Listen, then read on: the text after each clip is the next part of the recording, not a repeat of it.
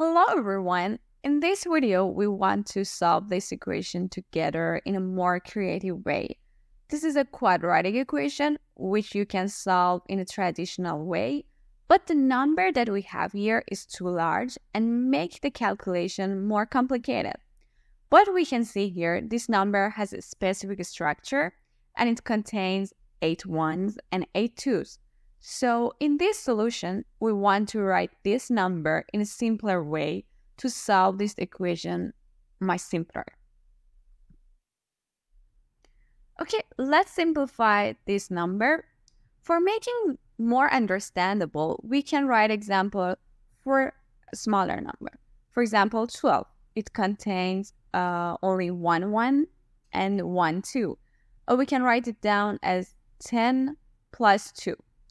The next number contains 2 1 and 2 2s, and we can write it down as 1100 plus 22.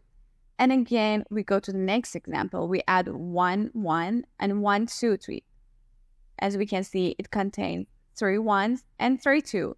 We can write it down as 3 1, 3 zeros plus 222. And again, we can continue until we reach the exact number that we have in this equation, which contains 8 1s and 8 2s. So we can write it down at exactly same as smaller numbers, like 8 1s, 8 zeros, plus 8 2s. And now, instead of these zeros, we can write down 10 to the power 8 and make it much simpler. So this is a huge number and we want to make the equation simpler.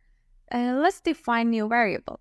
We will define 8 1s equals to t. So we will use t instead of 8 1s that we had.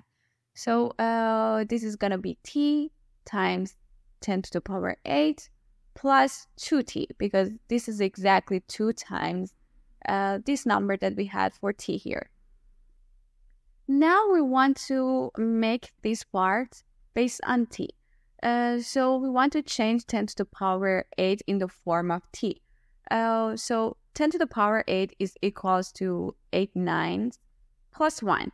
If it is not clear, let's go and see smaller numbers. For example, 10 to the power 1 is equals to 1 9 plus 1, which is equal to 10. 10 to the power 2 is equal to 2 9s plus 1. And 10 to the power 3 is equals to 3 9 plus 1. And now we can find the structure for 10 to the power 8 here. Now we want to make this equation based on t. So it's going to be 9 times 8 1s plus 1. So we can see this is exactly t. So this is t, and this is going to be equal to 9 times t plus 1. So let's substitute this 9t plus 1 instead of 10 to the power 8. And now we can write our equation like this. Now we want to solve this new equation, and we want to find a based on t. So let's see what will happen. So we multiply t to these numbers, and now we have 9t squared plus 3 times t.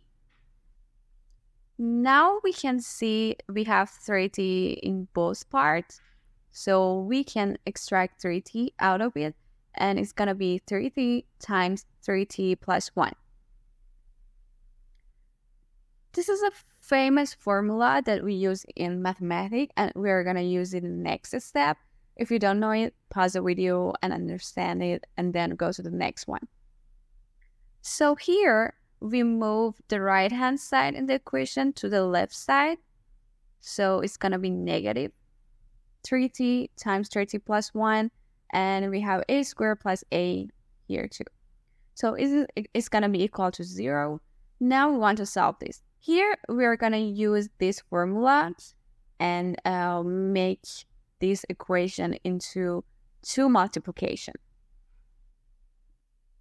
For making this multiplication equals to 0, we have two ways. One is this parenthesis equals to 0. The other one is this one equals to 0. So we have two roots here.